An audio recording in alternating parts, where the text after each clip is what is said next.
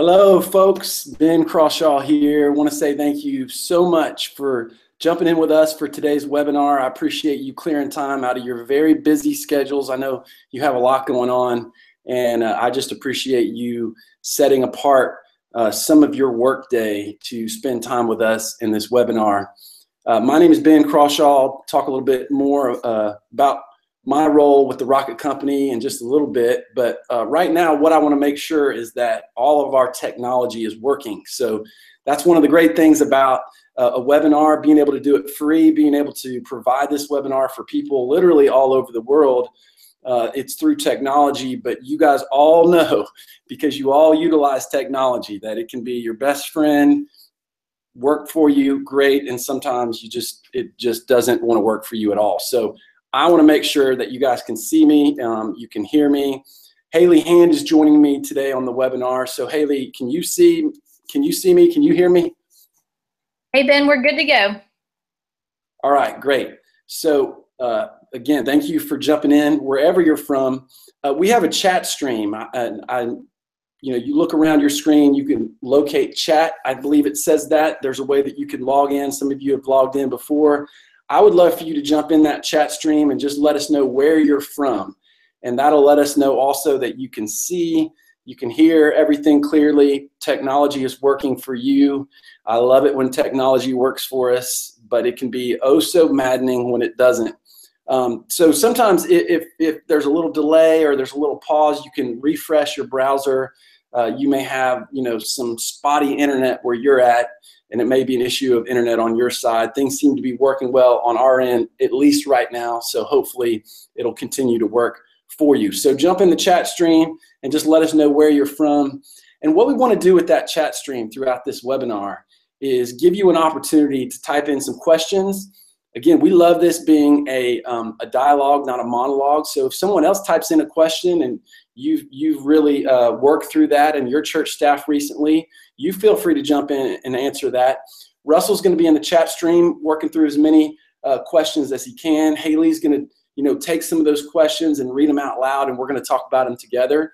But again, feel free to jump in the chat stream, type in some questions, or have some conversations with some other people who are in there. And we're all church leaders who are doing the best that we can to journey through all kinds of stuff, volunteers, recruiting volunteers, worship, children's ministry, and as we're going to talk about today, child safety. So I really hope that we can be advocates and cheerleaders for each other as we do this today. So Haley, anybody jump in that chat stream and say where they're from?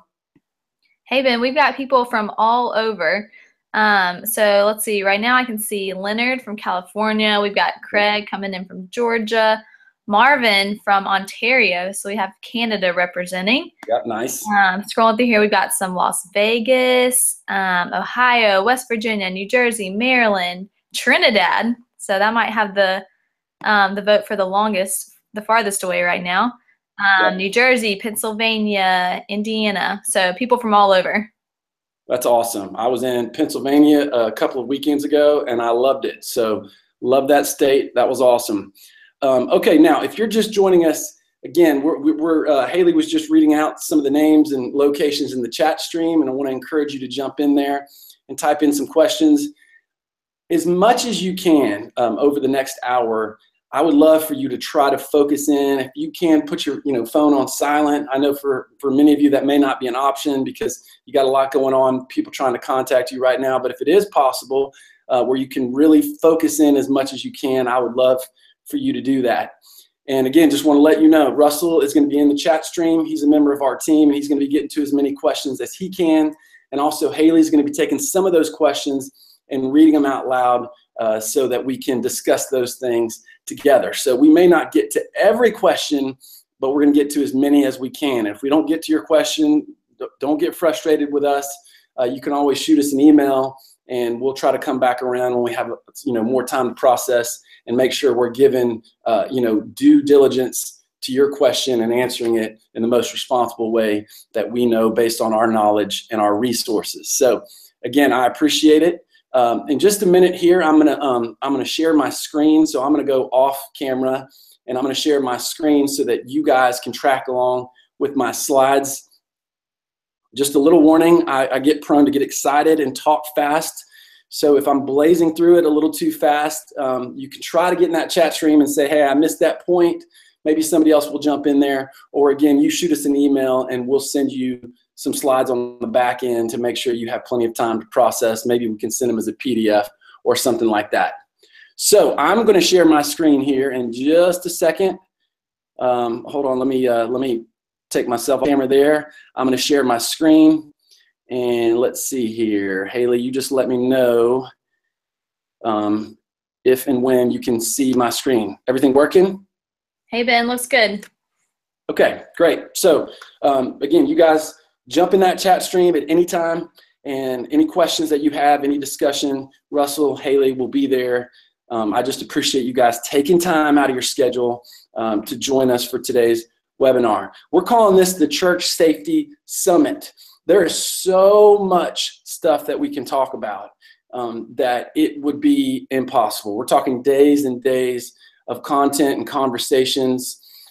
As I began doing a lot of research on some of the stuff that we're going to talk about today, I realized, number one, there's a lot of great stuff out there. There's a lot of new information based on, unfortunately, churches that have gone through, difficult situations from a safety standpoint or a legal standpoint. But I found that a lot of the information, it was segmented, it was a little bit confusing or overwhelming. It was in a lot of different places. And so I've worked really hard over the last 6 months to get this information into one place, to curate it, compile it, and get it into a place and make it as easy as possible, not just to understand, but to implement. So I want to make it clear that today, I'm going to just be touching on some highlights of some of the things that I've learned in my research, but mainly in conversations with people who know a lot more than me. But I just want you to know there's a lot more that we could talk about. This is such a big topic, but we're going to, have a good time today and share information and gather as much as we can and learn as much as we can. My name is Ben Crawshaw.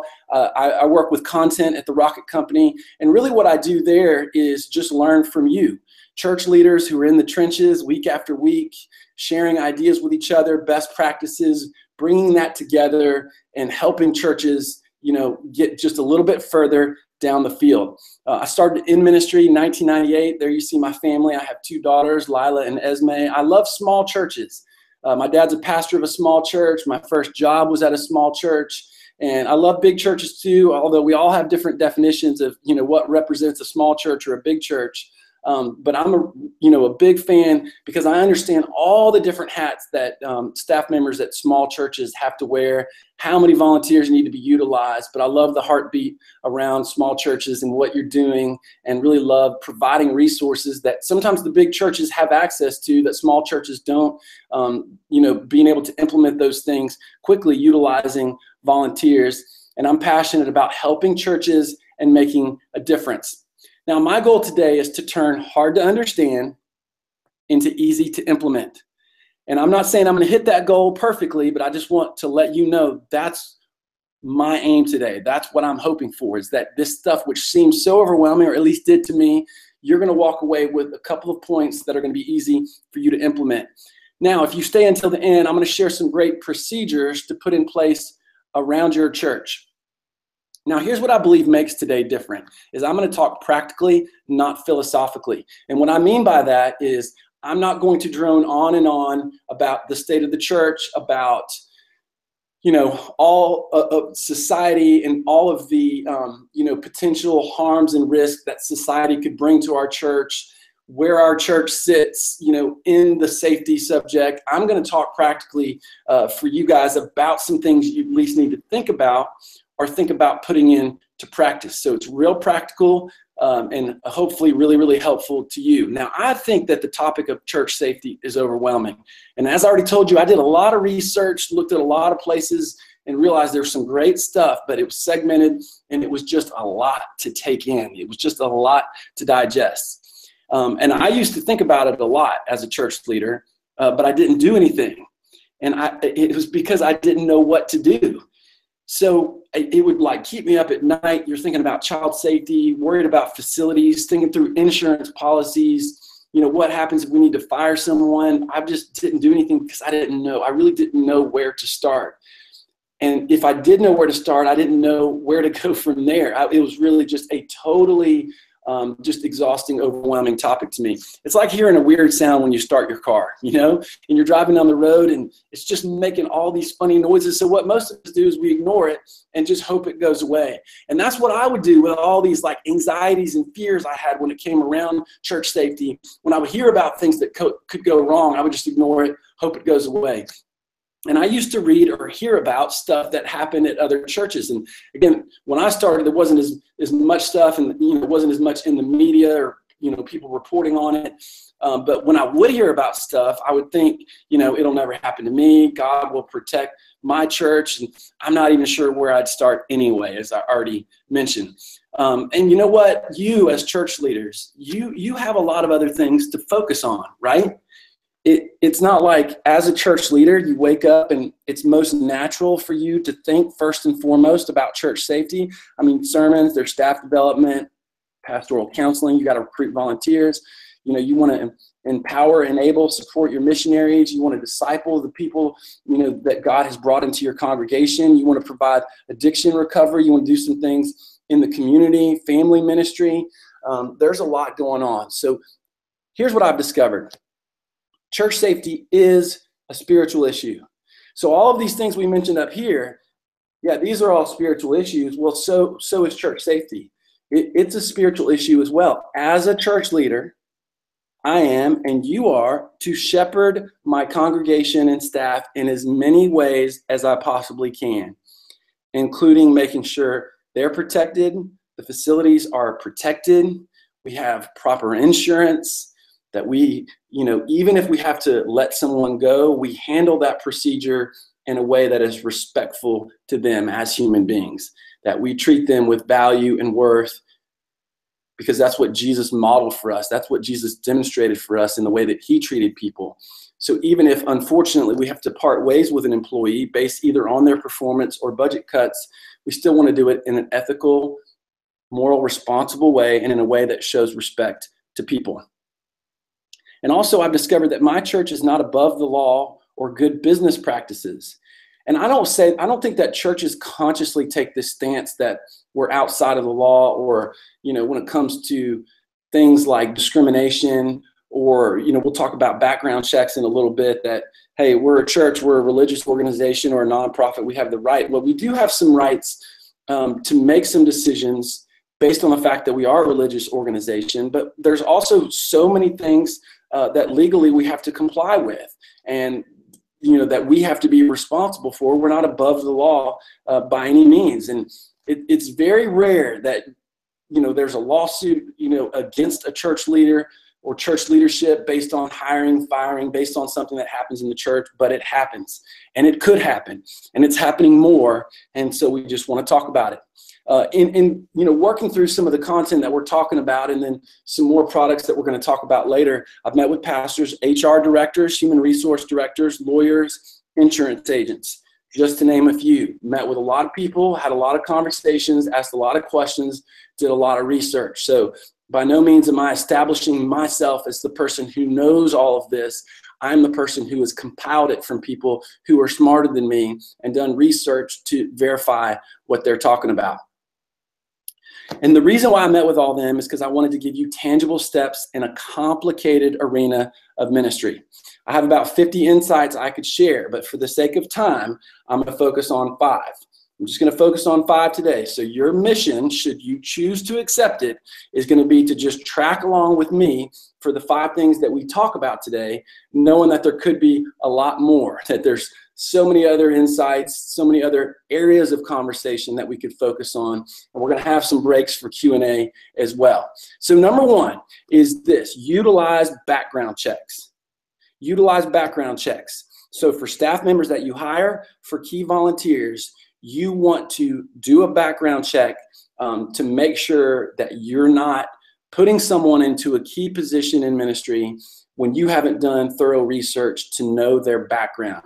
And I'm not trying to say that people are liars. A lot of times people in those types of positions, they have the approach in their heart or in their mind that, well, God has healed me, or God has changed a lot of my life. That was in the past. And so they won't share that information as part of a staff interview or a key volunteer interview.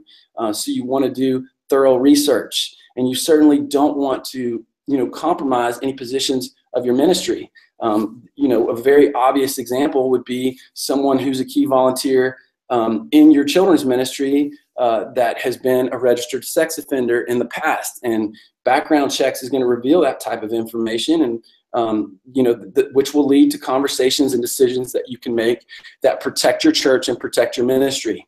So there are federal laws that you have to comply with when you do this. Your obligations, the things that you have to do, the kind of communication and research that you need to do, and then their rights. So even as you do background checks with people, once they give you permission, they still have rights, and you want to know those. I suggest that you use a company that screens across several checkpoints. And I'm going to say at a minimum, these: the National Criminal Database Search, National Sex Offender Registry Search, Social Security number verification, and address history trace. This is at bare minimum. And Protect My Ministry, done a lot of work with them, and we've partnered with them on some products, is a great company. I just think so thorough in what they do, so experienced when it comes to working with churches and providing the services of background checks for them. I highly suggest you check them out, and their services take a very overwhelming and kind of confusing process, and working with a company who's done it and does it very well and has been doing it for a long time, and they will walk you through it and make it as seamless as possible for you, but also making sure you have all the information that you need and making sure that you comply with federal law so you don't have any missteps as you do these background checks. Number 2, I suggest that you find an experienced church lawyer who you can run things by. So what I would do, if you can't think of anybody right now, is ask around to some of the churches in your community. And even if you don't have relationships with them, you can just call up to the front office and ask to speak with any member of the staff and just say, hey, do you guys know of a lawyer who has some experience working with churches, who understands kind of the unique spot that churches and nonprofits sit in, who could be a valuable resource for you? And having an experienced church lawyer that you can run things by, even if you pay them a little bit, each time you meet together, you work that out, it's worth the money, because so many things that you're just like, I'm unsure. Wouldn't it be great to have somebody who understands the law, understands it specifically as a church, and you could just call them up and say, hey, I want to run something by you, and are we handling ourselves in a proper way here? Are we doing this correctly? Is there something that needs to change? Is there anything that could put us at risk here? I just want to have a conversation with you about that. And I've seen churches that they know people, or maybe there's a lawyer that's in the congregation who said, yeah, you just give me a call if you have any questions. Or again, they found another lawyer and they pay them a little bit of money just to be a resource for them that you can ask questions. I just suggest that is a great practice that you could put in place immediately. And one of the, some of the things that you may want them to look at would be like your hiring process. You want to document it. So you literally want to write out how the hiring process works. Potential candidates, you want to let them see that.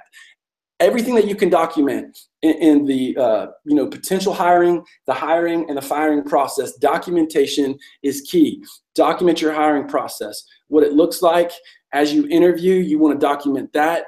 As you make decisions about whether you're going to go to the next round of interviews and who they're going to meet with next, you want everything to be documented. Create an employee handbook. Now, this is huge, and I think there are so many churches that don't take the time to do this. An employee handbook, it's so helpful for you when it comes to, number one, setting expectations and guidelines for your staff members. It really kind of helps you figure out really what you want the rules to be and the regulations for your employees, which is great. People want to know, if they're playing a game, they want to know what the rules are, what the boundaries are. And it also helps you, unfortunately, if there is a situation where someone needs to be let go. By the way, going back up to the hiring process, as a religious organization, you are permitted, to not hire someone on the basis of religious differences, obviously. However, a great practice for you would be to clearly write down what you believe. So to clearly state what your church believes, so that if someone doesn't adhere to that, even if they are a Christian, then it's documented that you gave them some evidence of what you believe. They made it clear that there's some differences of preference or stance on some things, and you saw that as the purpose for not hiring them. That keeps you out of legal trouble, the documentation there. Again, back to the employee handbook, and then you want to start today with employee performance reviews. So I suggest, quarterly, there's employee performance reviews. Now, here's why this is so helpful for you when it comes to the unfortunate, potentially having to fire someone process. Now, let's say you're firing someone based on poor performance, and you have the right to do that. But if you have, first off, a handbook that states, that we work a certain number of hours a week, or that we expect, employees as best as they can, get to work on time, understanding that there will be, some unique situations, or they'll have to let us know that, they didn't make it. But if you have an employee performance review and you sit down with somebody, and again, this is documented, and you say, hey, I've noticed that almost every staff meeting you're late, that, when it comes to getting to church on Sunday morning, you're always late. And I just want us to talk through a probation period to see if we can get this corrected. And I want to make it clear that I've seen enough of this tardiness that, over, I believe a 90-day period is a great probation period, that if it's not corrected at the end of 90 days, we may have to make a decision to let you go. And you state that on the front. And then, over those 90 days, then, you see if they're correcting, or if it gets worse, or they continue to be late. And if it's just they're late, it's detrimental to the work that they're doing, and you let them go, well, number one, it's in the employee handbook, which they saw, and I think it could be great for them to sign, or to sign a document that said they read the employee handbook.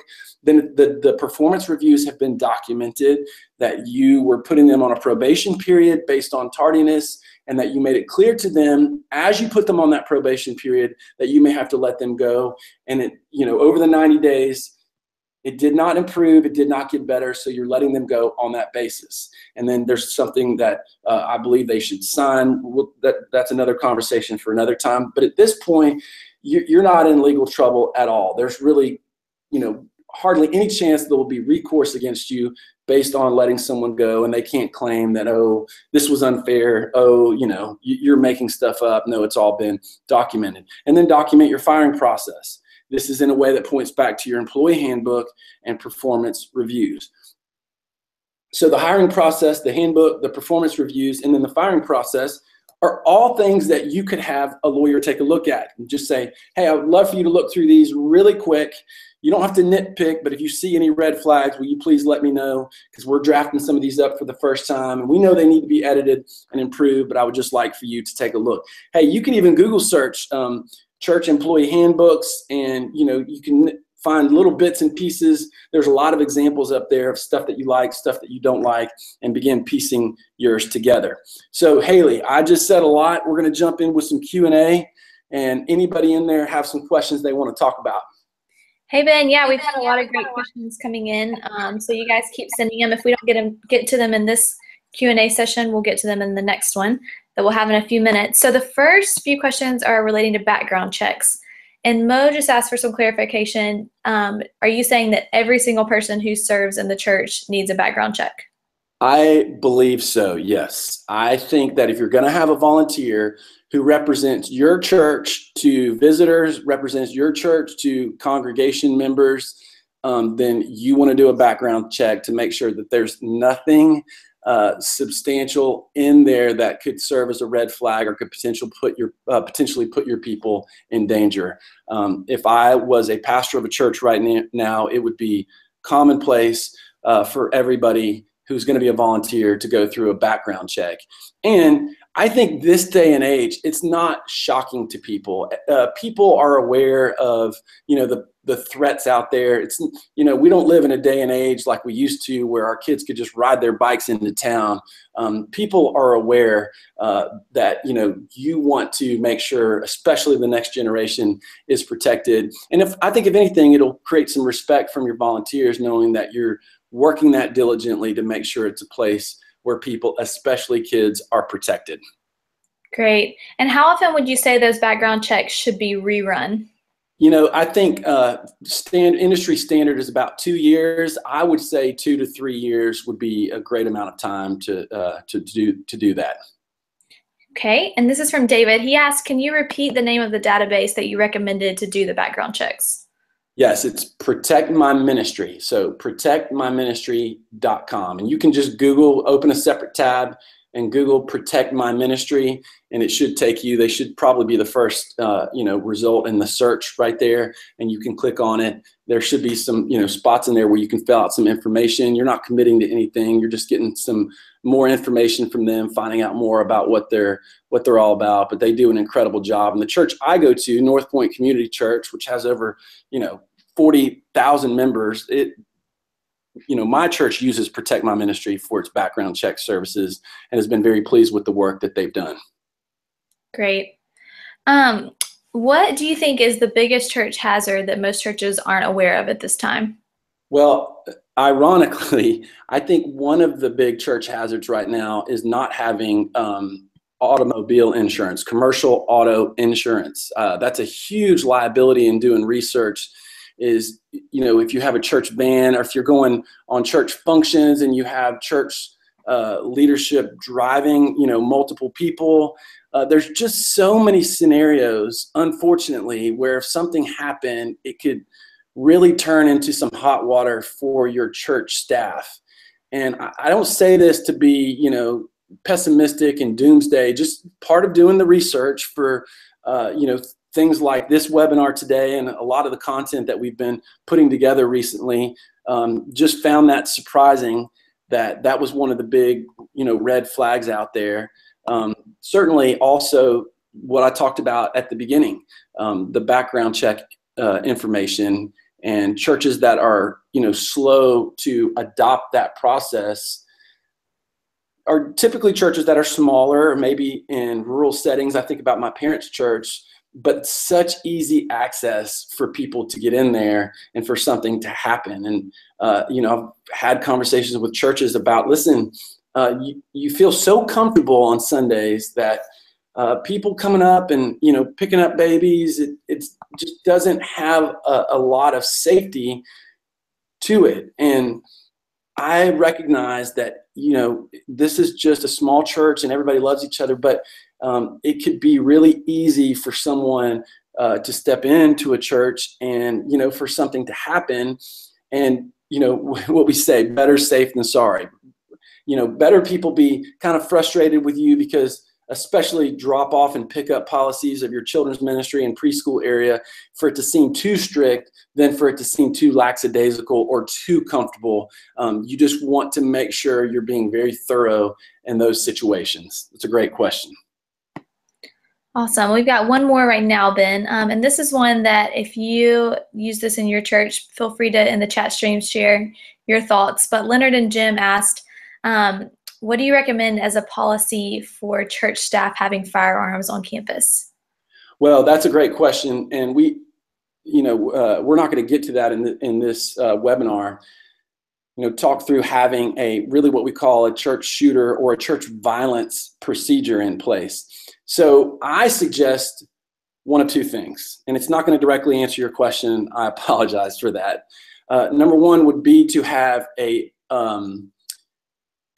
plainclothes officer that you hire anytime you have corporate worship services. So let's say Wednesday night and Sunday morning is when your church meets. And so, this would be an expense that comes from your church that, during those periods of time, there would be a plainclothes officer who would obviously be armed, but, wouldn't be in full police gear, obviously just wearing street clothes. Or you could have a security team. And you could have two people that are there, or it's a rotating thing with people that you completely trust. and they're there and they kind of peruse the grounds, but they also, maybe have access to the two-way radio or a walkie-talkie. Whether or not you want them to be armed is your choice. It's totally up to you. And part of it is, I don't want to, make the statement whether you should or shouldn't. Coming from me, I believe that if I were a pastor right now, then I would say yes, that at least one of them is, so that if there is a violent intruder who enters into our church, which we've seen it, and it's now more of a threat than ever, then there is somebody there who is armed, who's been prepared, and we've had a conversation, and they understand that this is, there could be a situation that goes down. Chances are so good that there's not, but if there is, then we're ready.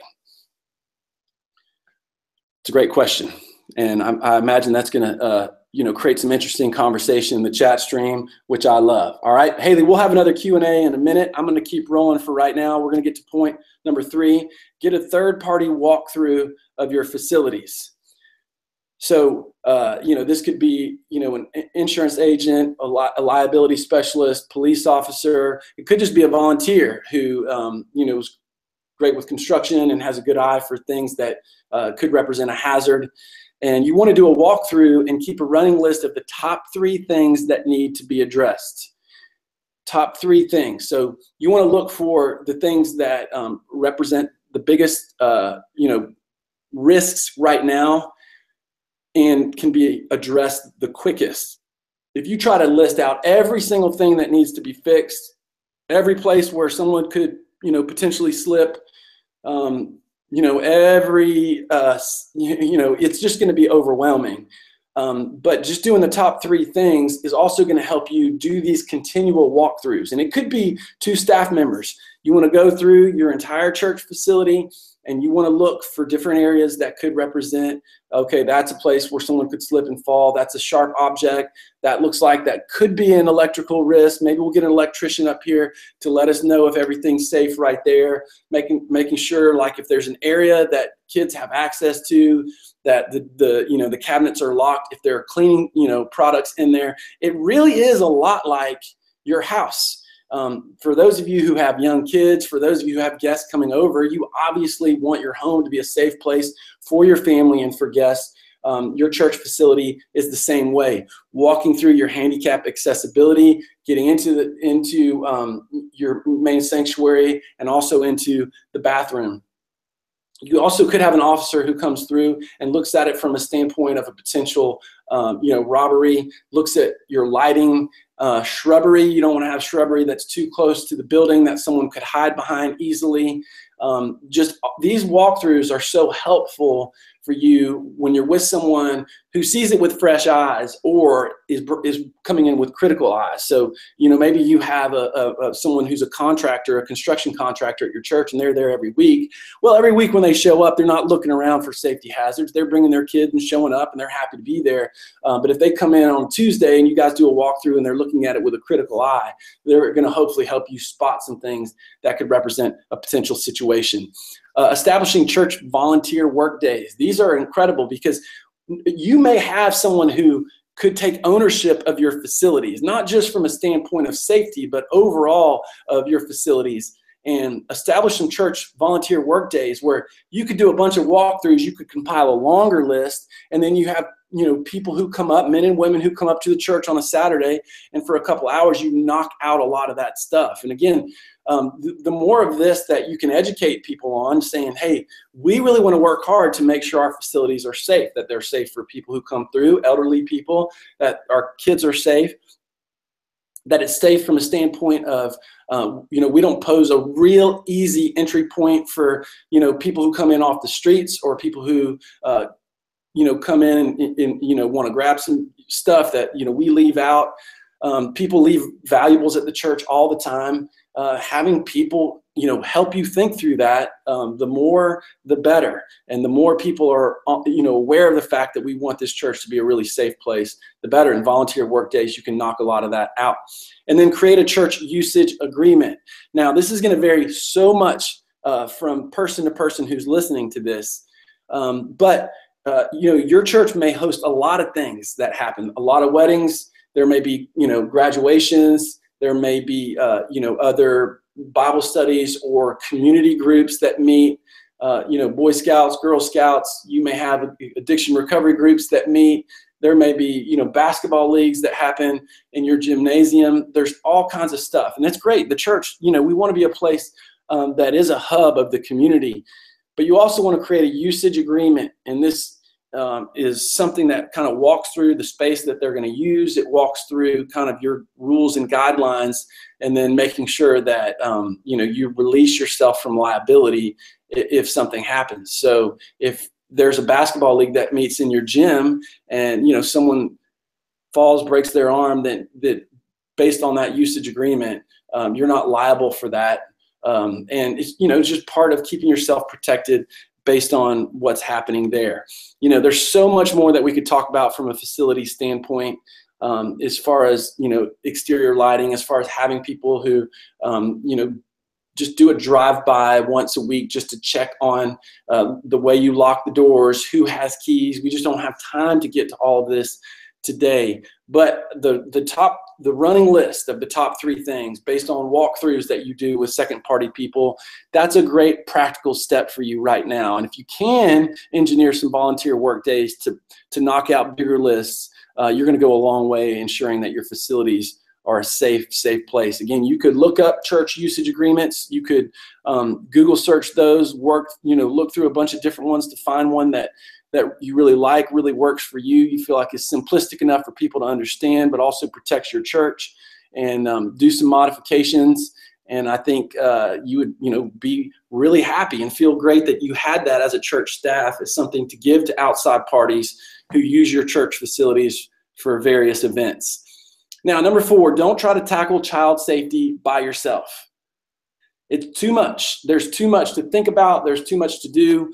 You need multiple volunteers or staff members thinking about this. You really, as a team, moms, again, third-party people in the community, you really want to work hard together to get as many policies and procedures, documents, trainings in place in your children's ministry area, knowing that, hey, you can edit those as you go down the road. Like, you can make some improvements and changes, and you can fix things and clean things up. But something is better than nothing when it comes to preparing volunteers, especially, for all the potential situations in your children's ministry. We've created a product called Safety Rocket. I'll talk to you about that in a minute, but Module 4 is all about child safety, and we're going to give you 20 ready-to-use documents when you jump in. There's fire evacuation, weather emergency, missing child procedure, suspicious person, power outage, the check-in and check-out policy that's so huge, a parent responsibility policy, a wellness policy, parent custody policy. So I became aware of a situation where there was parents going through a divorce. The dad had lost custody and was trying to go pick up his son at the end of the church service. And the volunteers became aware of the fact that he had lost custodial or parental rights, so he no longer had custody. And all of a sudden realized, man, that's a real thing that could happen.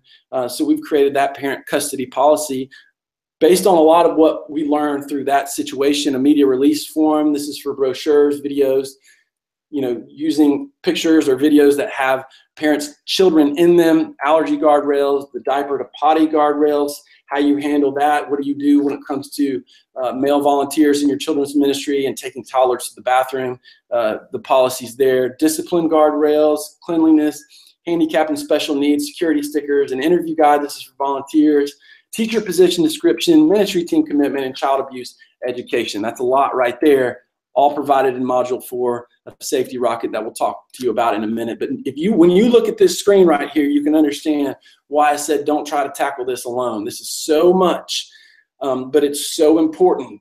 If you look to the top right, when it comes to allergy guardrails, you don't want to find yourself in a position where you take a misstep and you give goldfish to someone who's allergic to wheat, or there's you're handing out something that peanuts, and there's someone with a peanut allergy. You guys know the way allergies work, and they're so much more powerful than some kids than others. But you need to have guardrails and a procedure that makes sure that you're protected, and your volunteers who are, I'm sure, at the top of their game most Sundays, but sometimes, they're a little sleepy, not completely paying attention, or feeling overwhelmed by the kids.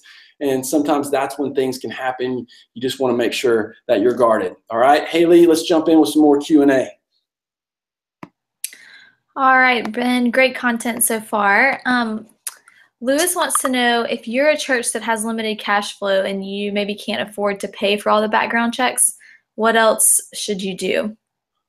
I would look for, me personally, I would look for someone who could, that you could explain to them, or even, show them this webinar, explain to them the importance of it. Someone who, maybe has a little bit of funding, and to just say, hey, will you consider this as part of your tithe, is covering these background checks. I really don't think that there's a way to do them. I would not try. I would use the services of a company that is experienced in this regard. And there's probably going to be varying, degrees of price plans, and they'll work with you. But I would just look to fundraise this in some way, shape, or form, or go to, a donor who may have a little bit of resources, and ask them if they could see this as part of their tithe, is helping you make sure that your church is safe and your children are safe based on these background checks. But currently, I don't really see a great option outside of, spending a little bit of money to make sure that you're doing this correctly. And I'm sorry, I wish I had better news for you than that. Haley, what's next? All right, Ben, we've got one more right now. This is from Michelle. She asked, do you have a recommendation for where a children's ministry should be located on campus for safety reasons? That is a great question. And I think that you do want to be as close to a parking lot exit as possible. So, you think about a fire, and, you're in a room with babies or crawlers, getting all of them into the cribs that you roll out into the parking lot. That's a little bit of a, more time-consuming procedure than, let's say, your student ministry, where people can, run, or, hopefully in a controlled way, get out to the parking lot. So you want them, your volunteers to be able to get those babies and crawlers into the crib.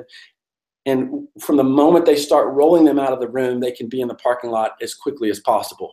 So I would really look to have your children's ministry as close to the parking lot as possible.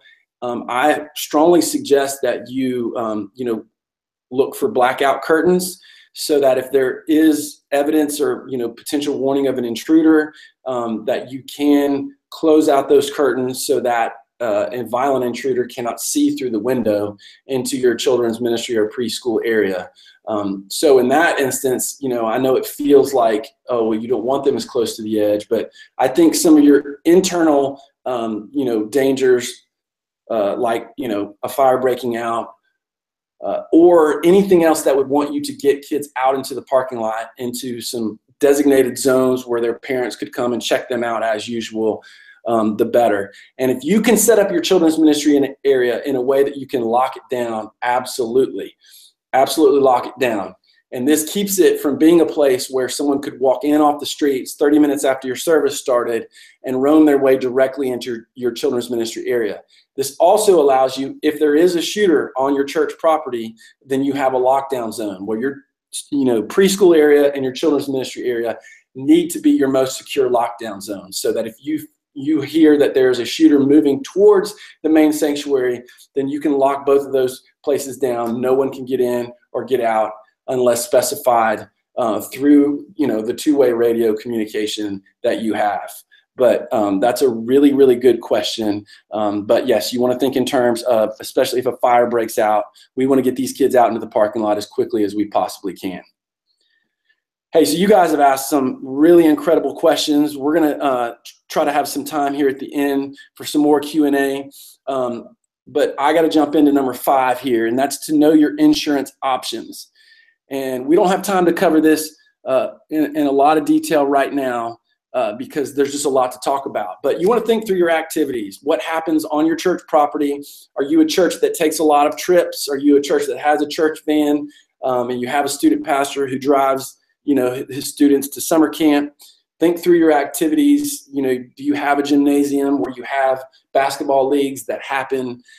Calculate your risk. Okay, so based on our activities, what are some things that could go wrong?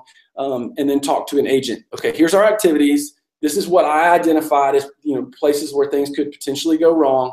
And then you want to talk to an insurance agent. Again, if you can find some research to talk to an agent who has experience working with churches, all the better. And you want to find someone who's not trying to sell you, they're trying to help you. And if you can find an agent who says to you, hey, I don't think you need that policy right now, then you found one who's going to be honest with you, and that's incredible. But here's some of the best insurance policies I believe that are out there for churches right now.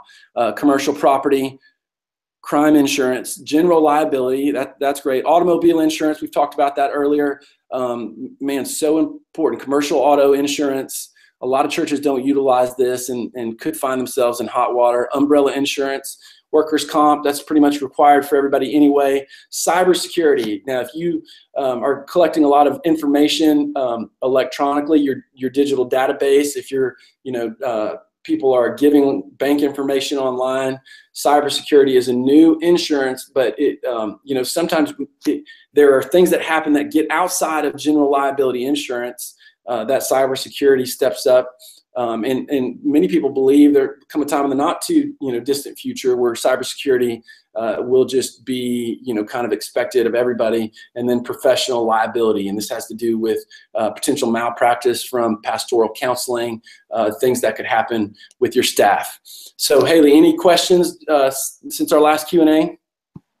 We haven't had any more come in right now, Ben, but you guys send them on in if you have any. Okay, great. We'll try to jump in and get to some of those at the end. I said that I was going to share 5 procedures with you at the end as well, but I first want to ask you a question, and it's this. Would you like to protect the people who come to your church week after week? Of course you would. The answer for all of that, all of us, is yes. The past hour, we've covered a lot.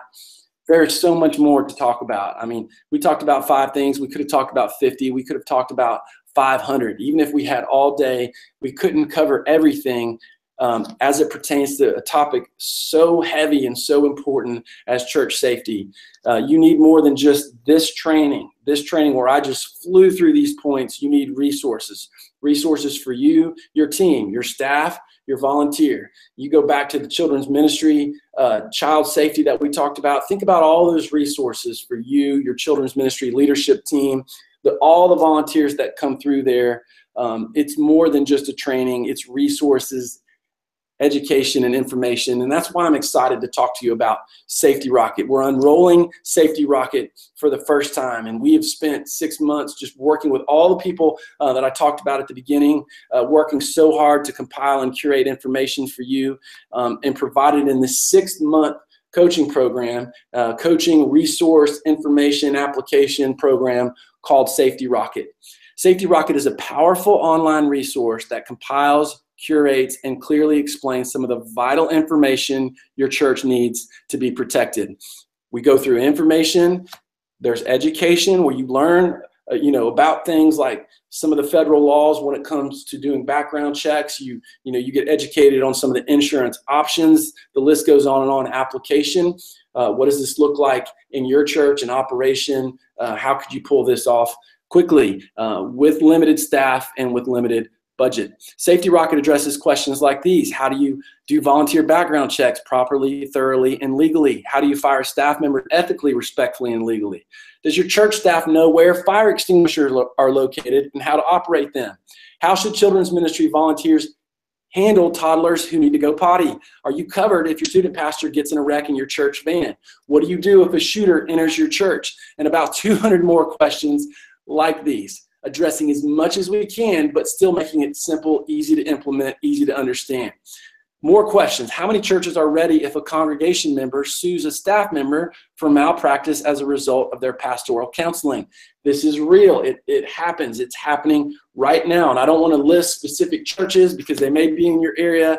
And I don't want to call, any situation out, but it's happening as we speak. How many churches have an employee handbook? How many churches have a written plan for what to do if a suspicious person enters their children's ministry area? And I'm not talking about a shooter who has a gun. I'm just talking about a suspicious person. We're not sure if they have ill intent or not. In creating this product, I met with North Point Community Church, a church with over 450 people on staff. And I also thought about my dad's church, which has 125 total members. I wanted a product that would be great for both, for big churches, for small churches. And when I met with North Point, they were talking about some of the questions that are asked to them. They're just like, there's not really a resource that covers a broad range of things that church leaders need to know and need to have in place when it comes to making sure that their church is protected, their staff, their congregation, their facilities, people from the community. Here's what you're going to get when you jump in today. Module 1 is all about background checks, how to do it, how to comply with federal laws, what you need, your obligations, their rights, human resources, talking through the hiring, employee handbook, firing process, facilities. We're going to walk all through facilities and what you need to know as far as making sure you've thought through everything and you're protected. Child safety, which includes those 20 documents. Module 1 includes a ton of documents that are already done for you. Module 5 is insurance, explaining your options and what each insurance policy provides, and then safety procedures. Module 6 is all about, lockdown policies, a church violence plan, handling money. We're going to talk about things like that. Here's the total value of that. But we want to reward people who jump in quickly, and that's why we're excited to have the Fast Action Bonus today, which is the volunteer recruitment and development system. And listen, we understand that at almost every church, but especially you small church leaders out there, you don't have the staff member to even think about all the stuff that we've talked about. You're utilizing volunteers for everything, and you can utilize volunteers for your church safety as well, and take them through Safety Rocket, or give different modules to different people based on the area where they volunteer, or they're key leaders, or they're leaders to volunteers even though they themselves are volunteers. That's free if you signed up by the end of this webinar. So we have there's an ebook, we have training video, there's an MP3, a volunteer interest form, an application, interview questions, a recruitment checklist. All of that is part of volunteer recruitment and development. So here's how it all piles up together. All of these modules from Safety Rocket, then recruitment and development. It's total value $793 for you today. Now, if all this did was help you take care of the people you've been entrusted with, would it be worth it? If all this did would help you protect your congregation with the same vigilance you protect your own family, would it be worth it?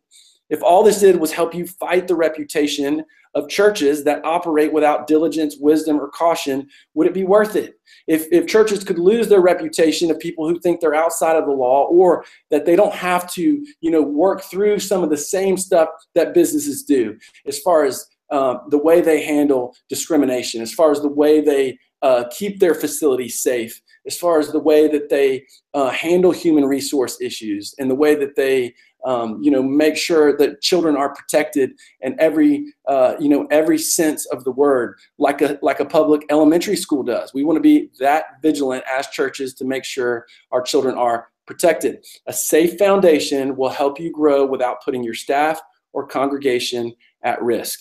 And you can see why, man, $793 to make sure we are protecting the people that are on our staff, in our church, in our community, our children. That's an incredible deal. And you can jump in today for just $89. $89 over 6 months, that's Safety Rocket. So $89 payments. You can click on the chat stream, or you can sign up at safetyrocket.org. We're going to put a link in the chat stream that you can click on. It's 33% off over about the next 10 minutes or so. And I believe that this is an expert church safety staff position for $89. This is the equivalent to 10 people doing months of research and implementation to making sure your church is safe. You're going to go from where you are 50, 60, 70 yards down the field with Safety Rocket in making sure that you're protected. You get started today for $89. SafetyRocket.org. You can just open a new tab and then type in SafetyRocket.org, or you can look in the chat stream and we'll put a link in there, or as I spelled it right here, the chat streamer. Okay, yes, you can click on the chat streamer, the link that we're going to put in there, and it's 33% off. And also we're going to throw in that fast action bonus of volunteer recruitment and development. And our options right now are to just keep doing what we're doing and feeling overwhelmed by church safety and looking at it like we do that nagging sound in our car and just ignoring it and hoping it goes away.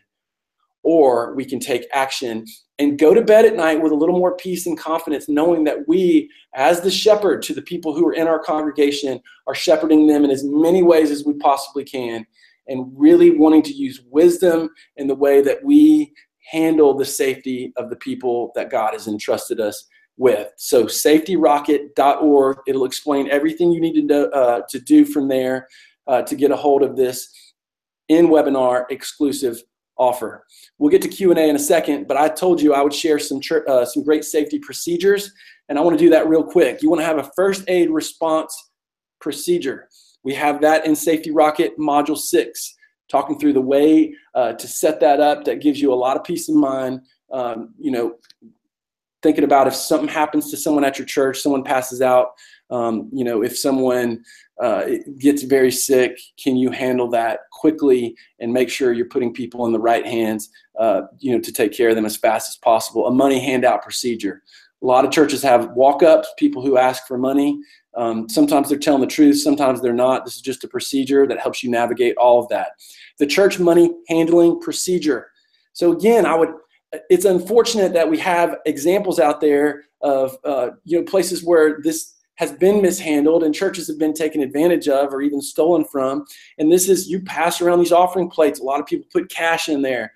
And then that money is collected, it's counted somewhere, it's given to somebody, or it's taken to a bank and deposited.